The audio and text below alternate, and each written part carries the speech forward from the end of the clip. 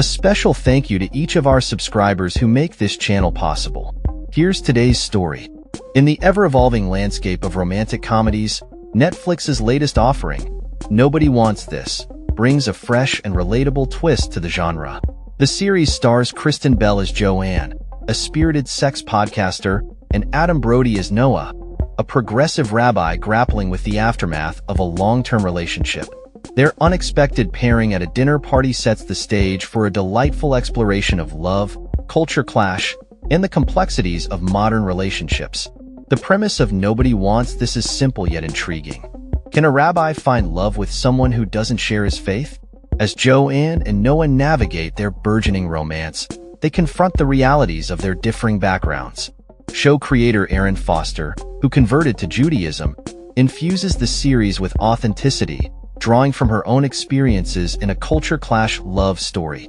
From the outset, the series embraces the classic rom-com trope of opposites attracting.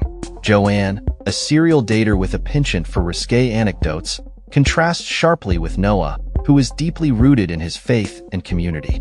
Their chemistry is palpable, but the question remains: can they overcome the barriers that their differences present? The show is peppered with relatable humor, including a memorable scene where Joanne unwittingly brings a pork platter as a gift to Noah's family, leading to an awkward but hilarious introduction. This moment encapsulates the show's ability to blend comedic situations with genuine emotion, as Noah's mother embodies the quintessential Jewish mother stereotype, adding another layer of complexity to their relationship. Foster's writing shines in moments that feel both familiar and refreshingly original.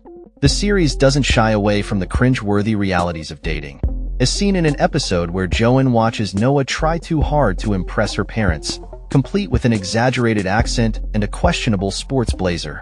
It's a blend of laugh-out-loud comedy and painfully relatable situations that keeps viewers engaged. One of the show's strengths lies in its character development. Joanne is portrayed as a dynamic character grappling with her self-worth and the fear of not being good enough for someone like Noah. Bell's performance is both chaotic and vulnerable, making Joanne a character viewers can root for. Brody, too, brings depth to Noah, who struggles with the expectations of his community while trying to forge his own path. The supporting cast adds to the charm of the series. Justine Lupe shines as Morgan, Joanne's sister and podcast co-host, providing a delightful contrast to Joanne's more chaotic energy. Timothy Simons, known for his role in Veep, brings humor as Noah's older brother, creating an oddball dynamic that enhances the show's comedic elements. While the series tackles the central question of whether a rabbi can date a non-Jewish woman, it also delves into deeper themes of identity, faith, and the complexities of modern love.